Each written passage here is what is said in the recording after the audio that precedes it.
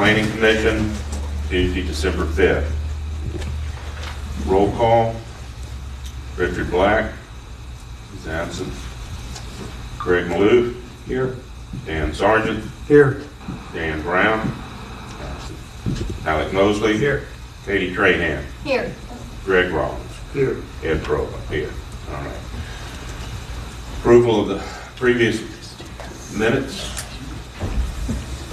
I move the minutes be accepted as we approve as submitted. Second for that. Second. All in favor? Aye. All opposed? Minutes are adopted. Based on the agenda that we have, we're going to shuffle some things around tonight. Because we have a public hearing call tonight, our first order of business is going to be the minor subdivision certificate amendment. Yes. So this is a minor. This is a subdivision amendment to amend the certificate. Certificate for minor plats, because they wanted something that was showing that the planning staff had reviewed it and that it had met all the requirements for minor plat approvals, which is just simple 2-lot subdivisions without any utilities or roads or anything like that. More of a paper trail issue here, huh? Discussions on this? Excuse me? From the public. Commissioners? Any comments? Any input? I'm in favor of it. All right. We already voted to recommend. Right. Public comments? Questions? Concerns? Motion to adopt. Let's have one. Move to adopt the certificate as amended. Second, please. Second. All in favor? Aye. And all opposed? Passed unanimously. Item 2 that we're moving to now is the DeVos Partners rezoning from ID to C2. I'll address this first. So last month we had the Planning Commission had recommended a rezoning from ID to C2 of the large, what used to be DeVos Conference Center. But during that, since then, we have since learned that there are 2 small tracts, that one of them, what is known as College Street, and the other small tract between what was known as College Street and DeVos Street, were part of DeVos that we were not previously aware of. Their property maps on Tennessee Property Viewer did not show it. We had to go and find through deed. There's a deed, and I have attached the boundary survey that was done by DeVos Partners whenever they bought the property to show these 2 tracts, and then the deed that shows the town of Monteagle. I think it was in 1999, somewhere around there. Yeah. Anyway, had deeded this to DeVos Conference Center, and that was part of the sale whenever DeVos Partners bought it from the Conference Center. They bought these 2 tracts along with the large tract, and then I think there's a couple tracts further up north. Okay. So what we're wanting to do is to rezone that from ID to C2, since it's currently zoned ID, all of that's ID, just being conformance with the big tract. So once again, a little housekeeping here. These 2 tracts were left out of the initial approval. When we Yes. changed zoning, we're going to vote to change zoning on these 2 parcels to match the rest of the DeVos. Questions? I have a motion. I move that we recommend the rezoning of the 2 parcels identified in our agenda materials from ID to C2. Second. Second by the mayor. All in favor? Aye. All opposed? Passes unanimously. Next on the agenda is the minimum square footage for residential structures, the zoning amendment. We've been talking about this for a while, commissioners, and I think we finally got down to something that we can work with, where we have established 800 square feet for residential. Yes, for you want to change R2 and R3 from 600 to 800, while also providing a caveat for apartments, condominiums to be 600. Minimum square 600. that's what we did. We changed in the use, if you see under R2 and R3 for minimum square footage dwelling unit, those are now 800 feet. And then for, we have letter F was added, seeing that apartments, condominiums will be minimum 600 square feet. Let's see if we have discussion on this. Commissioners, any questions or concerns? Comfortable with it? Community, questions, concerns, statements?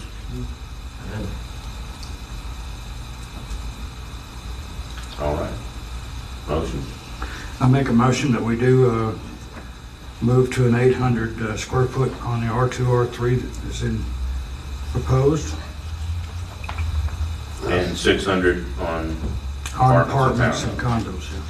Right. Second. Second by Alex. All in favor? Aye. Any opposed? Passes unanimous. Thank you. So now we'll jump back on our schedule. Any properly presented old business that we need to address before we move on? I have none. You have none? Public? Commissioners? All right. The Willow Breeze Townhome Condominium Site Plan that is here, and there are several copies if somebody would like to see it. This is a 22-unit townhome on Moffett Street behind High Point. Is someone here to present or discuss? Yeah, I think so. There you go. And do we have a presenter? Thank you. Will you please introduce yourself?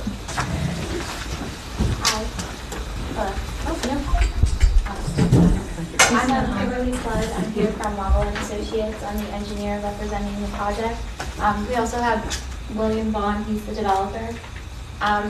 Like you said, this is a 22 townhome units with surface parking over on Moffett Street. It's currently zoned R3. It's 1.41 acres. We've designed the 22 townhomes with the site also having 52% open space. The townhome units are going to be 12,000 square feet.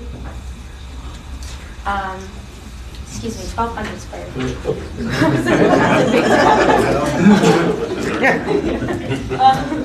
With public water and sewer. And we've been working closely with Mr. Rush to perfect the layout and have everything work perfectly for the town of Monteagle. So if you have any questions for either Mr. Vaughn or I to address. Sure. Go ahead. Yeah, so if you look at my memo, the main things that I reviewed using the site plan regulations, it does not fall under the townhome ordinance because even though they're townhouses, they're not separate lots. It's all going to be one lot, and there's going to be units that are sold as part of like a condominiums, as condominiums. So that it doesn't fall under the townhouse regulations. And it fulfilled, we went through this site plan regulations. It filled, many of the regulations. The main thing that we were concerned about was stormwater drainage because it was unclear at times, like where was the detention pond? Because how is the water going to flow? And I believe that she had sent in the changes showing how the water is flowing, where the detention pond is. So it's going to be a dry detention pond. I believe it's in that on the layout and showing there, and then also making sure that it did not conflict with the landscape buffer. Showing your catch basins, their drains, and their fluid charts. Now, when this first approached us, this was the first blush that we've seen of it, but they have since then moved ahead with their engineering drawings and submitted a complete set of those drawings to you for review, correct? Yes. So you have reviewed those? Yes, sir. Okay. Yes, sir. Yeah. Thank you. And so when it originally came in, it was much different layout. I would say not as good looking as this layout, not as well done as this layout. So they've done a really good job of trying to adhere to the ordinance. Have Yes, you sir. satisfied yourself that the retention pond does not affect the landscape buffer? I believe what they said that it does not is that the detention pond is a dry detention pond, and that it will not the buffer will not be on top of the detention pond. It will not have any issues there. Can I ask you a question? How far away is the entrance to this development from the elementary school. From that, I'm not sure off the top of my head how far it is from the elementary school.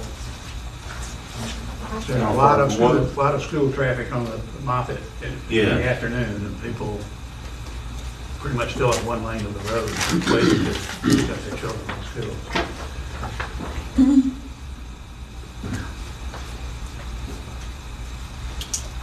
But this is behind, you said behind High Point? Right.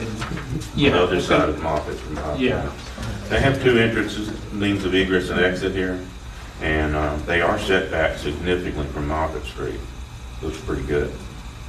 And the detention pond itself will be behind the townhomes in the back, and there will be a landscape buffer of trees between that and any other properties. So that if that has any bearing. Commissioners, further discussion? I have several questions. One about the drainage. Is there one entry spot for the drainage where it's going across the parking lot where there's the drainage grade? So there's the one catch basin for the parking lot, and then behind the townhomes on the side, there's a ditch that's going to collect the runoff from the pitched roofs on the back. Does that answer your question? So, but it looks like to me that there's like the main low spot is on the one corner, and that pretty much the majority of the parking lot is draining to that one corner. Yes. And that's, I mean, I don't need to be looking at and solving that problem, but that seems like a lot of water to be going to one catch basin. It's going to a 24-inch pipe, the catch basin, and draining out, so it will hold that flow, the water flow. I also submitted drainage calculations with the submittal to be sure that will catch all the water and you won't have flood in the parking lot. That was I looked over and, what they, I'm not an engineer, but what they were saying made sense. It was a 58-page, calculation, so I didn't include it in the agenda for, obvious reasons. I mean, I'm not an engineer Yeah. either. I just want to make sure that our engineer Yeah. has looked at Yeah. it and, looked at it and thought everything was okay. In the day, as well. the site plan regulations say that they have to submit stormwater calculations and stormwater plan. It doesn't go into any further detail in terms of what it's supposed to look like. And, we rely on them, if the planning commission does have issues with stormwater, they're just not sure about it, then you can reserve the right to get your own engineer to look at it. But they have to certify, as part of the site plan regulations, they certify, I believe on the stormwater plan, they're certifying on note 6 saying that post stormwater drainage runoff will not exceed pre-development stormwater drainage runoff. So that's on, they're putting that, their stamp and saying we're standing behind our calculations. Once again, the acreage that's under development here was what, 1.8? 1.41. Okay, 1.4, that's not that big a piece of dirt. And it's hard to see, but there's a park there too, and that will help because it's not impervious, so the area coming off of there won't be too much. But we wouldn't want to design something that's going to flood. We wouldn't want to ruin our relationship with Monteagle. No, of course not. I mean, no matter But what, that's a you're not valid wanting to question, design of course. something that's going to flood. But Hopefully. Further questions, discussions, Mayor? This will be one contiguous building, or continuous building? Will there be any breaks between the units, or Yeah. is it all firewall? Or? There are openings. No, I mean, these alongside. Just big Are they- firewalls. Those are all firewalls? I would have to Segment? check with, yes. Have to be. Yeah, that has come up before in other projects. All right. Public comments, yes. Two questions. Where the stormwater drains, the pipe, and you probably don't know this, I'm asking the rest of you. That pipe, where does that pipe go and where does it drain? I could answer that. Oh, you can. So in the detention pond that we designed, we have 3 drilled in, they're called injection wells. So the water is going to go, there's going to be no runoff from the site. It's going to go through the injection wells, back down past the groundwater. So there won't So be any you're saying it's runoff. going to get absorbed right there? Yeah, yes. So, They have a significant dry detention pond on your drawings. Yes, so it Overflow. won't be immediate that it goes into the injection wells. It's going to be held into the pond and discharged slowly through the injection wells back underground, so that there's no runoff. okay, I just know we're on Rocky Top, so there's a lot of rock right Yes. below all of us, so. Which is why we're able to do those injection wells, because of the rock. So there's a lot of voids, and we can drill right down with no issues. So- My second question is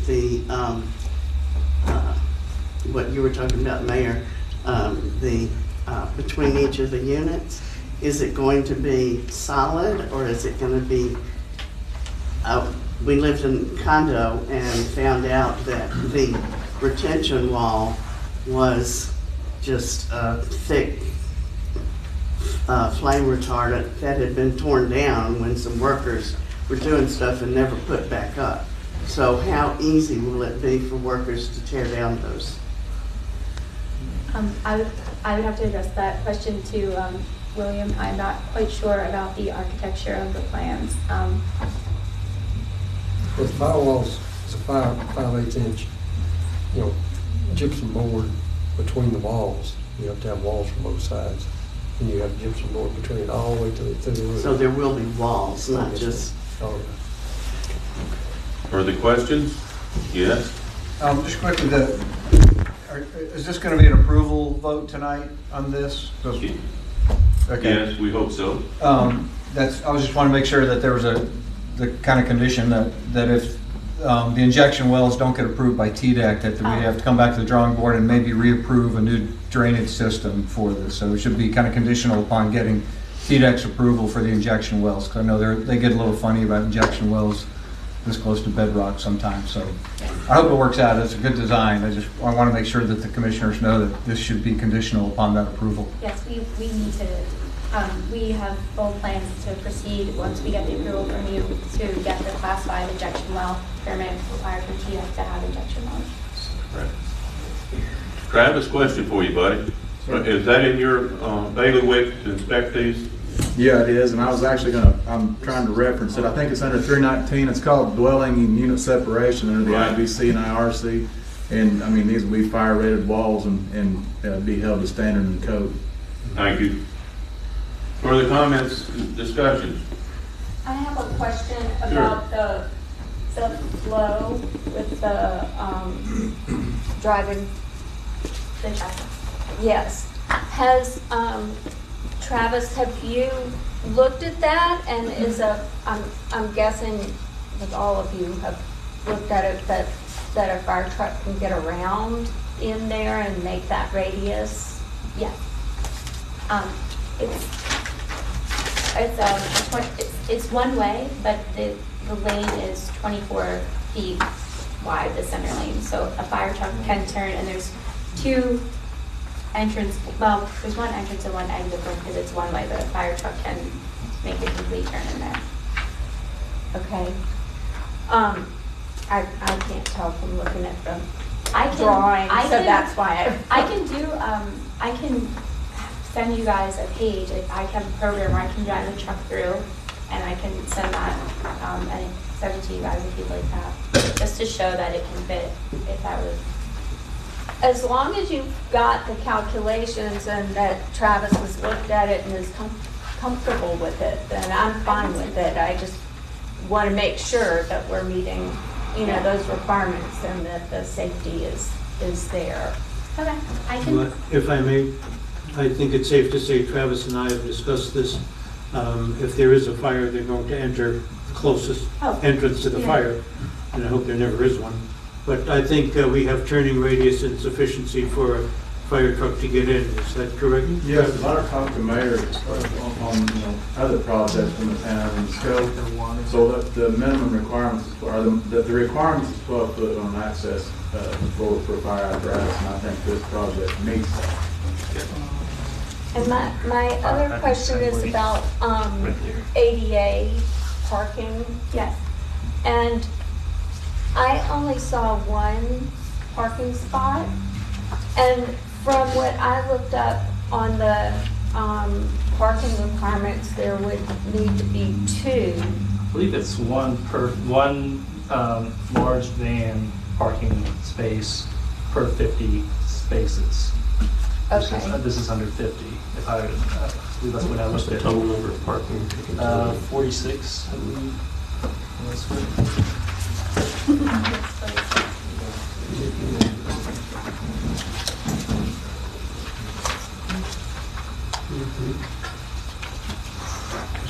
You need And two. One family accessible and one regular space. It's for 26 to 50. 46? Oh, yes, here's the other thing. Awfully hard to see on the little one, so. Yeah. See, and I might be looking at something that's a different date or something, but I saw 26 to 50. Yeah, You have Chad that looked too. it up, yeah. It's So two. it's I two, looked so it up. yes. Is it two, one van, one regular? Mhm. So yeah, they would just have to change one of these to Right. a, Certainly. which can do that, which you probably just do the one right next to it. Or, so you still have the same, that lane. I will have that in. Thank you.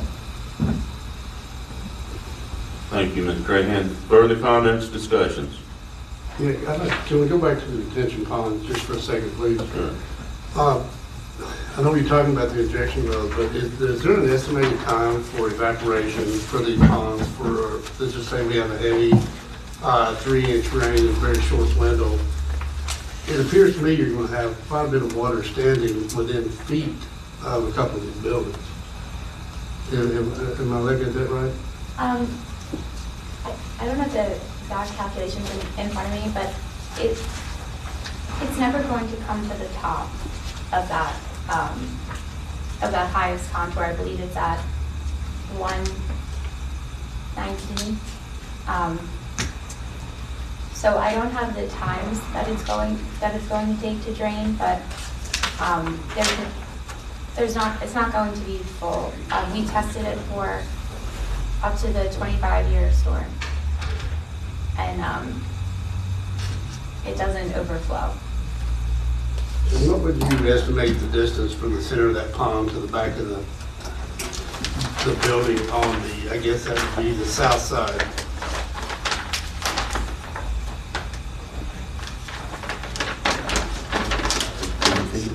Fifteen? That'd be my estimate.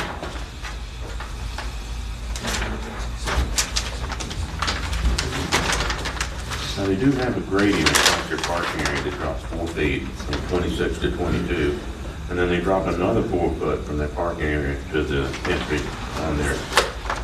So there's an 8-foot drop from the high point on the site to the bottom of the retention basin. They've got a pretty good flow there.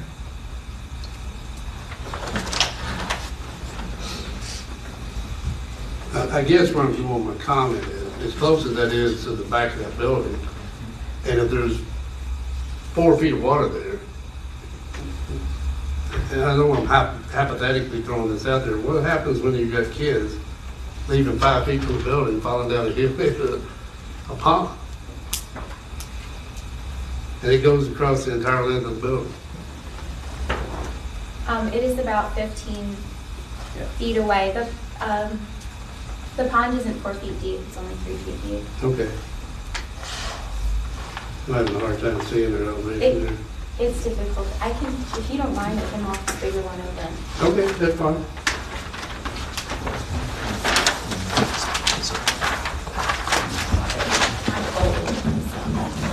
It's hard to see, but this is the ditch coming around here, and then it looks like this is all part of the pond, but this is just grading down through the pond. Thank And you. then this is the, The dark line is? Yeah, so it is at 1920, we changed it. So Okay. It is 4 feet. So it don't start at 1922? No, it does not start there, it doesn't start until here. But we just had to get it back, get out the grade back there. Okay, very good. Thank you for clarifying. Yeah. And then one last question. I was going to ask if you could kind of talk through the committee as well as our constituents here about what these things are going to look like, finished product, facade, roofs. Is there someone here who could speak on that behalf? Yes. Would you like to? The mix of the outside look of the building will be brick, siding, stone, a mixture of, just not all of them the same. Whatever third or fourth one will be exact. Single story or two-story structure? I'm sorry? Single or two-story structure? Two-story, yes. Two-story? Okay. The way it's designed, there's 600 square feet on each floor. But yeah, it's siding, stone, brick. Just give it some nice look instead of just mundane. And what type of roofing materials are you talking about? Asphalt. It'll be all asphalt. 230, seal down kind of roof. And how many are there? There's 22 units. It's 3 buildings. 2 buildings got 7 units. 1 building's got 8 units. Yes. What's the zoning behind that property? Here's R3 on the plans that they have submitted. R3? Mm-hmm.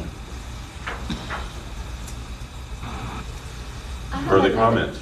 I have another question Go ahead. about the ADA. I'm sorry about this, but I'm just wondering, where are the ramps to get to the buildings? Because I see the ramp to get from the parking up onto the sidewalk, but then I don't know how you get from that sidewalk on that middle part to get to any of the buildings. We're only required to have the ADA ramp at the mail access Okay. point. But they don't need to get to any of the actual townhomes. It's not sounding right coming out of my mouth while I'm saying it, so I'll have to look into that. I didn't add in an ADA accessible sidewalk from the parking lot over, but yeah, no, typically we just put it by the mail center. Okay. I mean, to me, it seems like that you need to be able to get to each building.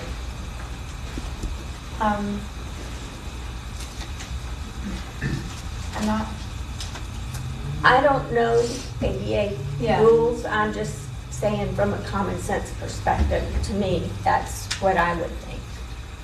Will the entrances to the buildings be on the same grade as the sidewalk? Depends. Under design criteria, do you have the same ADA requirements on residential as you do commercial? I don't believe so, because I if you think they're don't, different, aren't you're they? commercial, you can't choose the customers Right. you're selling it to. I'm not sure, I think it's a different market, so, Okay. Just a thought. yeah. I don't believe it's the same as commercial. And this does connect to sewer, it does hit city water, right? Yes. Okay. Further comments, commissioners? Public? Do we have a motion to approve? I have a motion that the commission approve the site plan for Willow Breeze Townhome Condominiums as submitted on the following conditions. That the applicant secure and report to the town that it has TDEC approval for the drainage system, and that it revise its drawings to ensure compliance with the Americans with Disabilities Act, which I think everybody here now knows is going to require an additional parking space, and may require ramps associated with the sidewalks, and certify that to us. Are you comfortable with that? Yes. Okay, thank you. So we have a motion. Do we have a second on that motion? I'll second that motion. All in favor? Aye. All opposed? Passes unanimously. Thank you. We appreciate it.